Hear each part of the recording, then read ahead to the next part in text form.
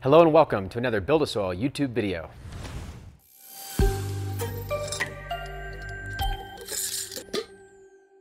Today we have a product highlight video, which is kind of like a marketing video, but it also helps explain why we have certain products, how to use them. And today we're doing EM-5, which is one of our most universal products customers have come to really depend on and like having at their house for a number of reasons. And I want to go over where it came from, how you can make your own, or if you want to buy it from us, you can get it from us.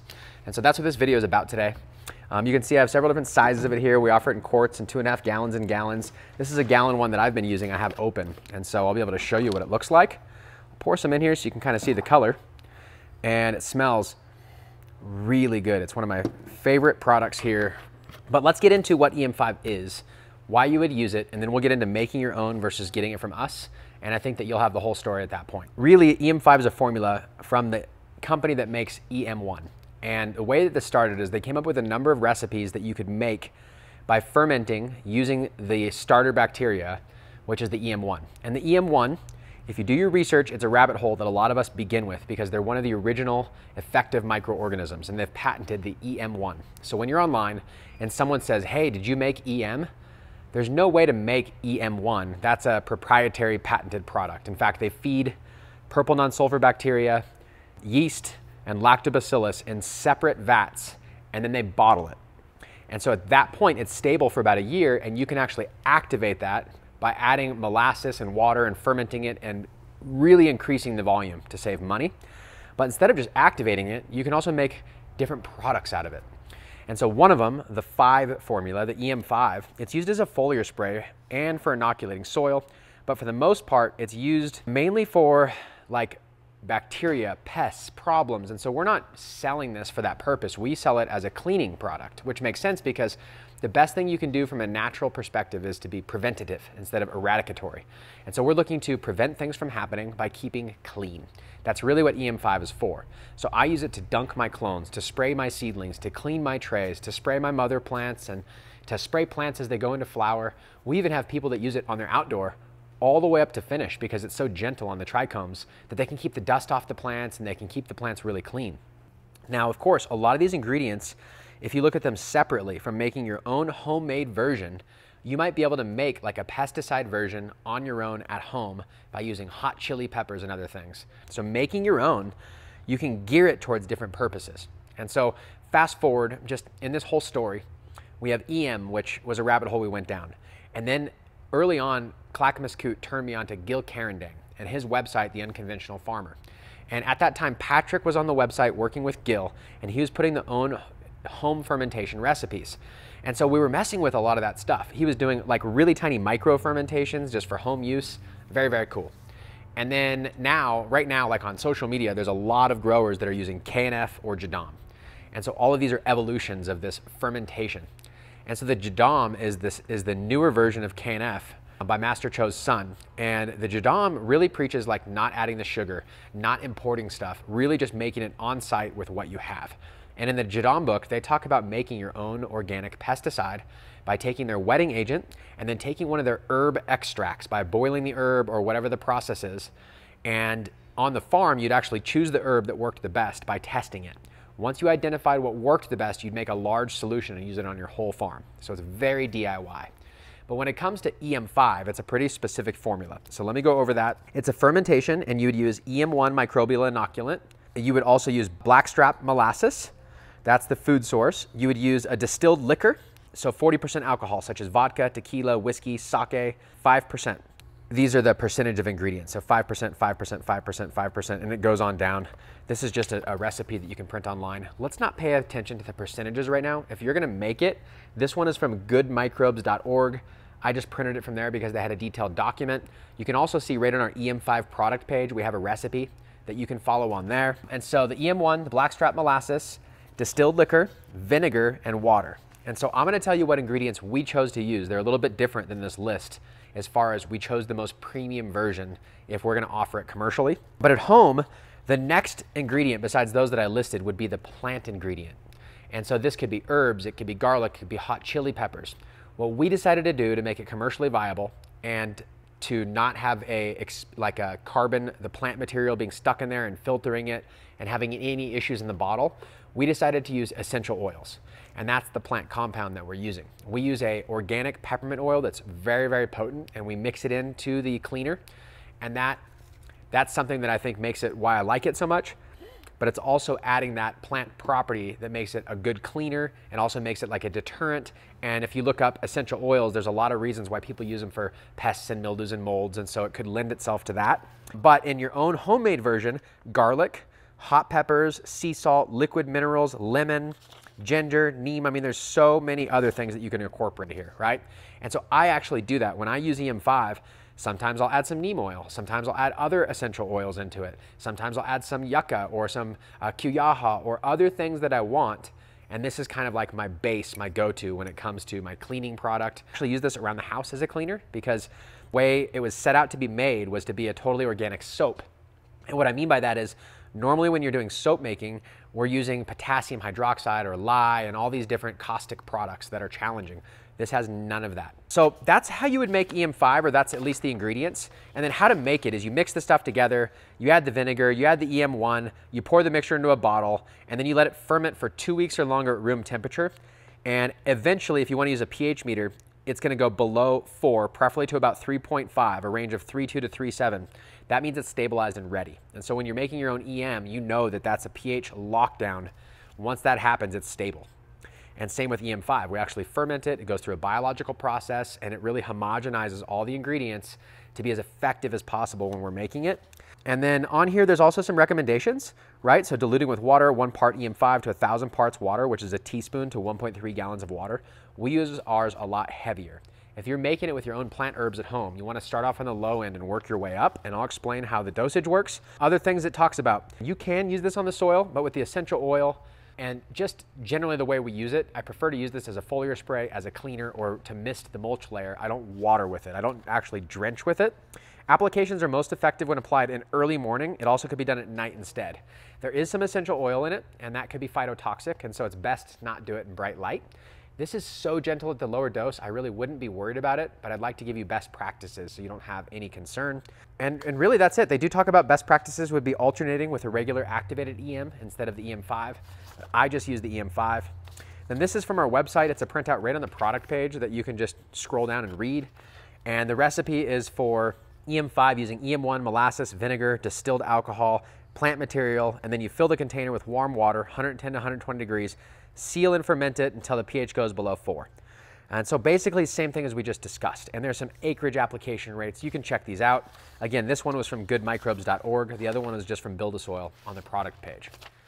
I think if you've heard, like if you ever Google in gardening forums or you buy a gardening book, there's a lot of homemade solutions. My go-to when I first started the BuildASoil way, before I knew what it even was, just the methods passed down for organic gardening, we would use Dr. Bronner's peppermint soap. We use 1 to 2 ounces per gallon. You'd mix that, spray the plants, and it does really, really well. I do find that the potassium hydroxide or the lye or whatever makes that liquid soap can be a little hard on like the plant cuticle, that waxy layer, and it's a little less than ideal, but it's a really good formula. So if you're stuck, you've got an issue, you got a pest, or you just want to make sure that you don't have it, you got a clone, you don't have anything, 1 to 2 ounces of a Castile soap works phenomenal. We have Growing Organic, and they make some soaps, and we do have a Castile soap that's great. Dr. Bronner's is really good. Now, I want to get into the rest of how to use it and our ingredients that we used. But before I do that, I want to bring this story full circle and tell you how it started. The local distributor for EM1 is Terraganics, and it used to be owned by Eric Lancaster, and he and I developed a really good relationship over the years. And he showed up and he told me that he had a cleaning product that he really wanted me to use, that maybe we could make a special formulation. And so we did. We adapted the formula for BuildASoil, but originally this formula was a cleaning product that he designed in helps for Hurricane Katrina on all of the black mold that was in all of the houses. And so they started spraying EM on it, thinking, oh, we'll handle this. We'll get rid of the toxic mold. Turns out the EM was not as effective as the EM-5 when it came to the black mold. And the reason why is that alcohol and the vinegar would help cut through so that it could actually get into its job to kill the mold, where without that, it wasn't strong enough on its own. And I thought that was really unique. Now, I didn't ask further if this was like a guaranteed black mold eradicator, because I don't sell it for black mold. but that's why he designed it. And they were doing it on lots of houses out there. And that was a big part of his journey. And so now that he passed it off to me, we decided to soup it up, make the best ingredients, add the peppermint essential oil, and that's where I'll transition over into telling you about the ingredients. So on the back of the bottle explains it.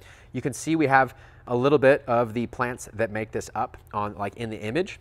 But right here it says purified water. We use the EM-1, you know, a certified organic product, like for organic production, the EM-1 is. And then we use an organic apple juice concentrate.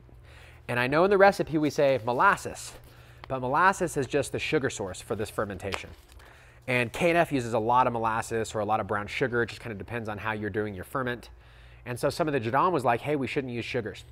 And over here, what we're trying to do is get something that would lend itself best to the cleaning agent and be very clean and be utilized fully in that fermentation. And so using the apple juice concentrate allows us to marry that with the organic apple cider vinegar that we're using. And I think it creates a really good relationship for that fermentation, and it works really well. On top of that, instead of grabbing like tequila or vodka or going and grabbing Everclear, we actually use organic grape alcohol. And if you're into making your own hash or processing your own plants, you'll know that a lot of people look for an organic alcohol to be a step above. And a lot of times they end up getting the bulk organic alcohol. It's expensive, you gotta buy a whole bunch at once. You can't just go get it at the local liquor store. Most people would grab Everclear or just a vodka or something. And a lot of times, like Everclear, it's made from just corn that is probably GMO and probably not what we really wanna support. Now, we're a hypocrite. It's not like I can make all these rules and follow them perfectly. But since we're into building soil, one of the things we don't wanna support is a lot of the big crops that are really GMO and heavily pesticide sprayed, kind of the worst offenders. So we used an organic alcohol. And then we also use an organic yucca extract, and that is to make it soapy. That's for the saponins. That's to make it an actual cleaner without going over to the lye. And then on top of that, we use the organic apple cider vinegar, which I discussed, and then we add the organic peppermint essential oil. And that once it gets all mixed together and ferments and locks down to a stable pH, it makes an incredible product that you can use in your garden. It's super gentle. You can dunk clones in it, spray plants, go full season outdoor flowering. A lot of people swear by this, and it's their secret weapon. As far as the BuildASoil way goes, it's only one of 3 products that I like to have. They can be any 3 products that you prefer, but our method is to use 1 to 3 products that we can rotate. When it comes to all natural practices, we're trying to keep clean, and we're also trying to change things up so that, because we're not using like a chemical that just kills things or eradicates. So having that is an advantage. I've got a couple other products that we recommend. This is the amazing Dr. Zymes Eliminator. This is an enzyme-based product, so it's a little different. These enzymes act on pests and all sorts of things. This is the original enzyme product called a Pestisafe instead of a pesticide, and this is the Tweetment Plant Wash. And this is an enzyme solution, and it's got a couple of ingredients: purified water, anionic, non-ionic surfactant, glycerin, enzymes, peppermint oil, and sodium borate. The boron is also of benefit for plants, and it also helps with pests. So this is the original. Guy like invented the enzyme process.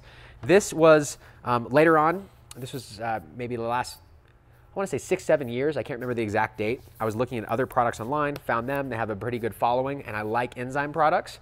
So having like a Bronner soap or an EM-5 and an enzyme product and rotating them is really how we do the whole natural IPM, or integrated pest management process, with the BuildASoil way. So that's how we use it. As far as dosage, I wanted to show you. I've got 1 gallon of water, so you can see. And when you read on the back, normal use is 1 ounce per gallon. That's pretty much what I do all the time, because I don't want to waste the money, and it works phenomenally well at that rate. That's 1 to 128, which is, you know, the ratio of ounces in a gallon, so 1 ounce. Then dunking clones or on young plants, if you're really trying to preventative, or if you may suspect an issue of some sort and you want to try and clean it, 2 ounces per gallon. Heavy cleaning around, or some of the worst problems on plants that you're just trying to really do a deep down dirty scrub, you can go 2 to 6 ounces or up to a 1-to-1 ratio. It's so gentle you could probably use it straight, but I just think that that would be a waste. 50-50 is like the strongest I've ever done. A lot of times when I'm cleaning trays out and things like that, I'll do 4 ounces a gallon in hot water. I'll dump it in the tray, scrub it with a brush, and then shop vac it back out if that's inside a setted area, like an area, like a tent. Otherwise, you can read more about this on the website, and obviously if you've already got it, then you probably know about it. If you've got other tips and ways that you use this, if this is one of the products you really like, tell me, put it in the comments here, explain how you use it, why you use it. We found out that people use it for many more things than you originally set out. People using their laundry, people clean their house with it. I have had people use it with their pets.